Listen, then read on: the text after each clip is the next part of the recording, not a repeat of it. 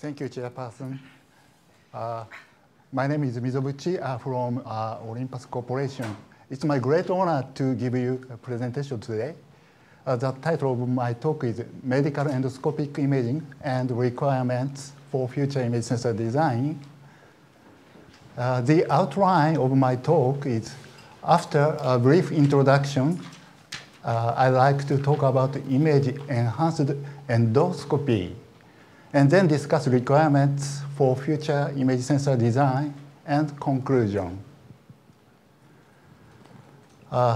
Basic diagnosis of the endoscopy is to observe mucosal anomalies, coloration, and surface pattern, and to determine whether a lesion is present. Nowadays, in the endoscopy, it is possible to not only diagnose whether lesions are normal or not, but also to support the decision of therapeutic strategies. Along with the development of the endoscopes and establishment of the diagnostic theory, the endoscopy is expanding from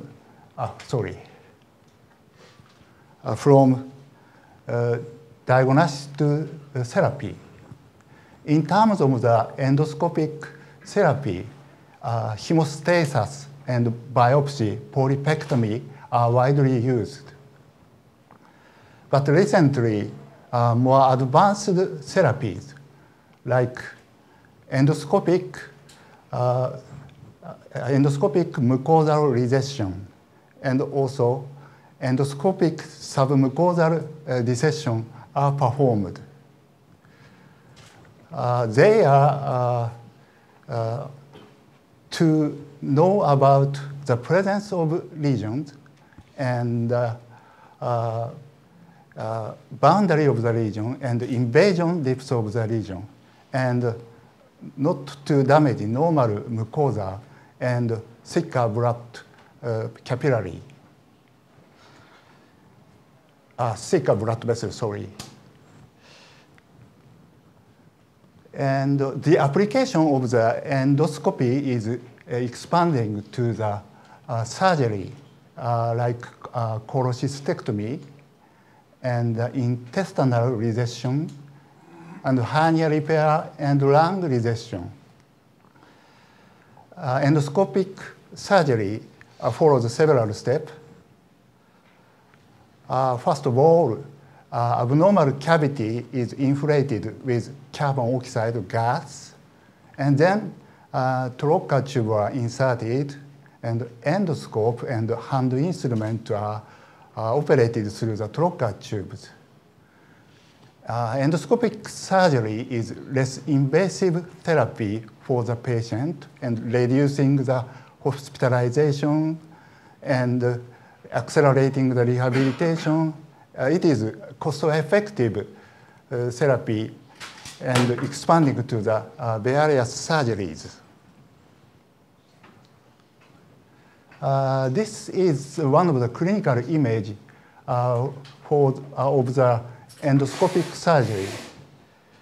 For the case of the laparoscopic low anterior resection. So actually 4K resolution image, 4K resolution image secures the visibility in the field of operation. Next, I'd like to move on. The bottom line is, the therapies evolved to be less invasive from expanding from surgery to the endoscopic therapy. From the viewpoint of the imaging, 4K and 3D, like direct observation and high resolution and high sensitivity for image enhanced endoscopy are required to diagnose presence of lesion and boundary and invasion depth of the lesion. Next, I'd like to move on to the image-enhanced endoscopy using optical light filtering technology. We have already released 5 generations of the video systems. Diagnostic accuracy in the 4th and 5th system has been improved by adapting high definition imaging and also image-enhanced endoscopy.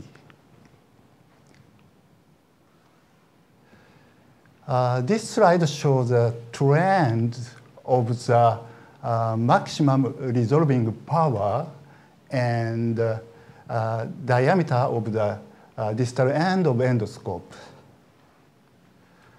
Steadily reducing the diameter of the distal end of endoscope, maximum resolving power has been improved. We contributed to the improvement in diagnostic accuracy and also decrease of the patient discomfort.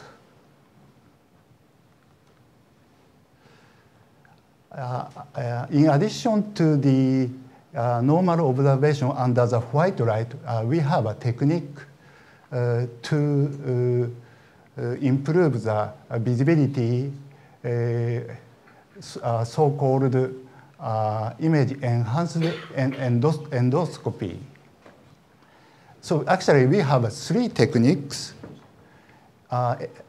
NBI, IRI, and AFY. In the white light illumination, it is difficult to distinguish the lesions from the other normal mucosa. However, by applying a special light filter, the image of the lesion is enhanced.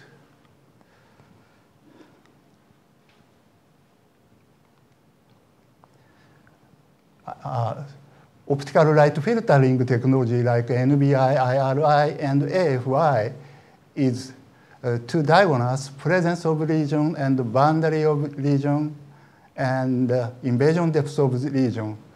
They enhance diagnostic capability and support the decision of the therapeutic strategy.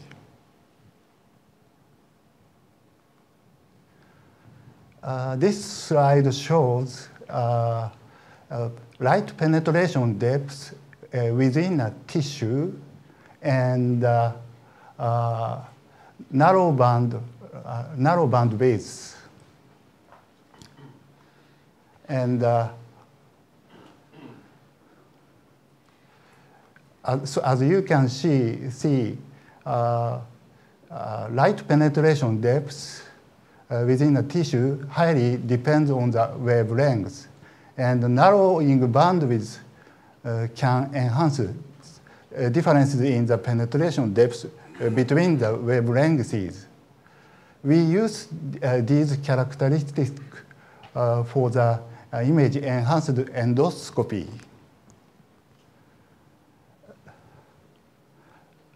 The objective of NBI is the enhanced display of the capillary and fine pattern of the mucosal surface, especially a region densely packed with the capillary by using narrow band light of 450 nanometer and 540 nanometer.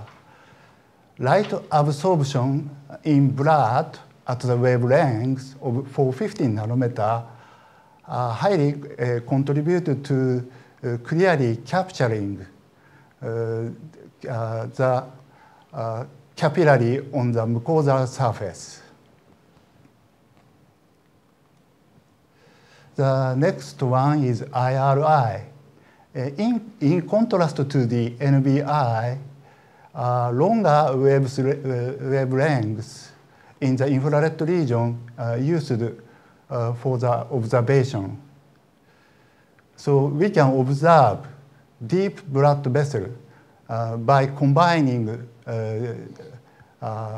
contrast agent like ICG. ICG is indocyanin green, and narrow band light of 805 nanometer and 940 nanometer.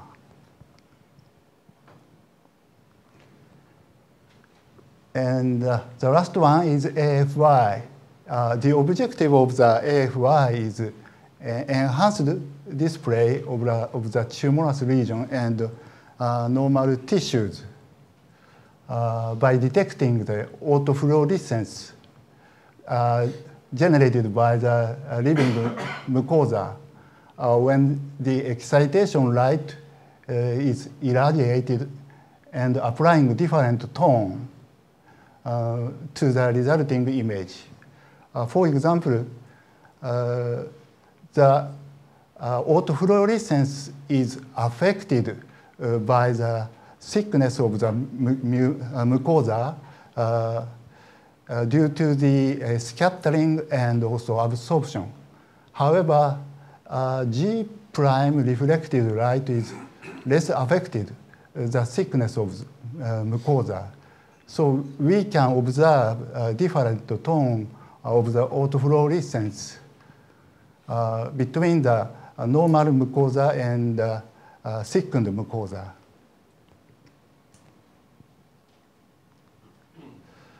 I'd like to show you some clinical image. The first one is Barrett esophagus. So under the white light illumination, it's difficult to distinguish whether region, where region is. So however, NBI allows us to clearly observe the diseased tissue. And the next one is adenoma of the colon. NBI is capable of well contrasting the tumor from other normal mucosa. The next one is IRI. So the observation of the ICG is observed to identify senile lymph nodes. In the procedure is like this: injecting ICG into through the endoscope into gastric mucosa around the cancer region, and wait for a while until the ICG dwells in the senile lymph nodes. Under the white light illumination, it's difficult to identify the senile lymph nodes, where the senile lymph nodes are. But IR observation shows where the senile lymph nodes exist. The last clinical image is AFY. So as you can see, right-hand pictures, AFY is capable of well contrasting the tumor from other normal mucosa. Next, I'd like to move on to the requirement for the future image sensor design. There are a number of requirements for the medical image sensor. As well as mobile phone application, the basic requirement is resolution, dynamic range, sensitivity, and low noise, and fewer defects. In addition, endoscope dedicated requirement is small chip size, a small number of pins, low power, and high reliability.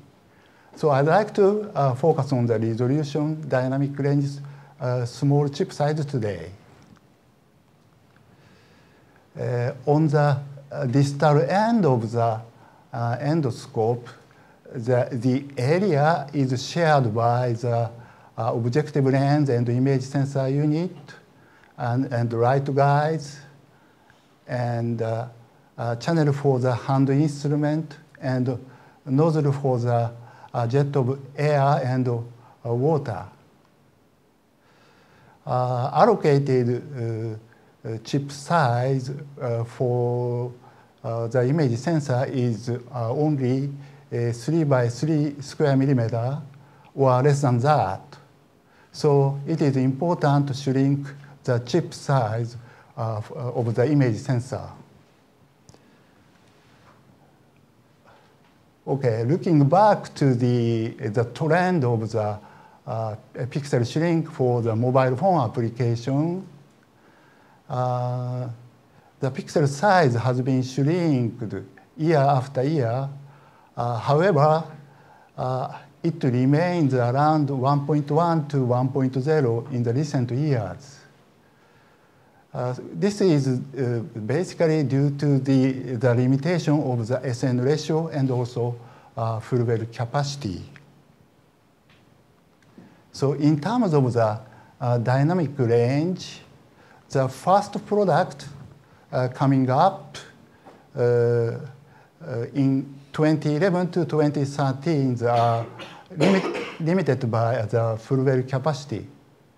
However, the latest ones were improved by the use of the state-of-the-art technology like deep photodiode and vertical transfer gate and also deep trench isolation. Dynamic range for the medical image sensor affects image gradation, especially visibility of the blood capillary. So the keeping full well capacity same and despite of the pixel shrink is very important. This is a schematic drawing of the image sensor equipped inside an endoscope.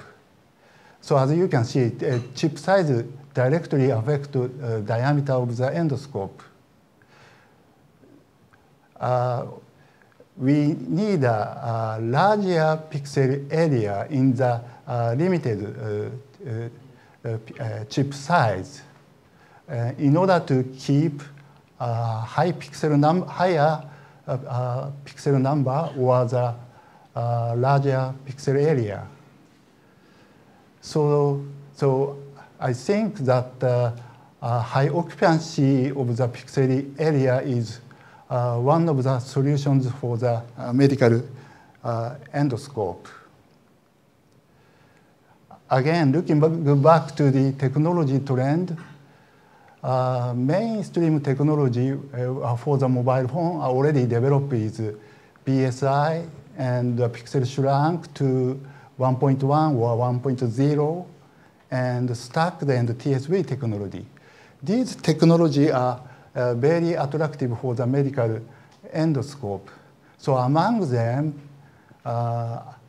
stacked technology and TSV technology are very important in terms of the pixel area occupancy.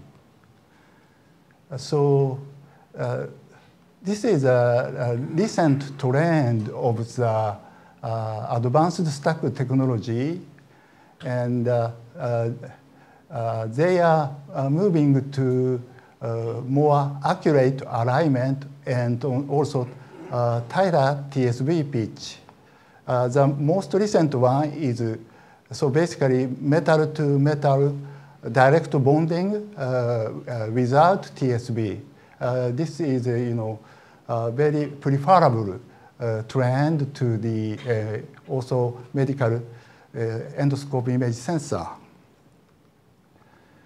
And based on the recent technical conference data, I have plotted the relationship chips between the chip size, pixel number, and pixel area occupancy. And blue circles shows CCD, and red triangle shows CMOS digital output without stack. And green square shows CMOS stacked digital output.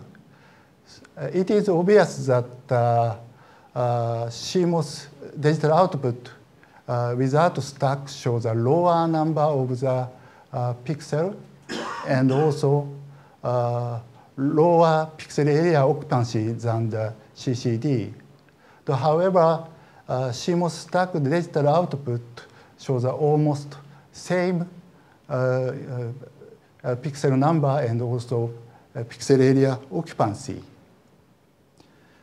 However, the problem was medical endoscope application requires the chip size less than 3 by 3, so there are almost no data in this region. So I estimated.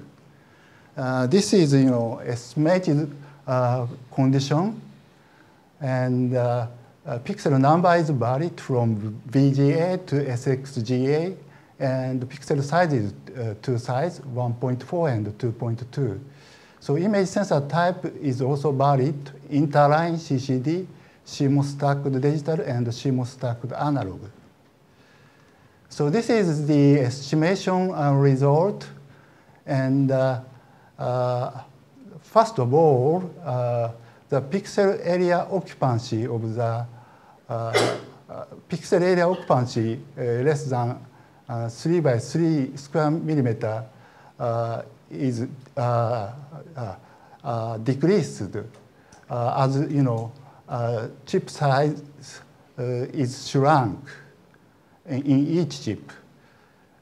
So among them, CCD shows higher pixel area occupancy. So on the contrary, CMOS stacked digital output shows lower pixel area occupancy than CCD. And CMOS stacked analog chip shows almost same pixel area occupancy compared to the CCDs. So the CMOS stacked analog approach is one of the solutions. But if following advanced stack technology can be used, so we can do the CMOS digital output chip using the advanced stack technology, like oxide bonding, Tyler TSB pitch, or metal-to-metal direct bonding with tighter metal pitch. And also multi-layer stacked process over the 3-layer should work. Of course, we need a tighter design rule for the logic chip, and also chip scale package help with securing the pixel area occupancy. Finally, I would like to conclude my talk. Endoscopic therapy is moving early diagnosis and minimally invasive therapy.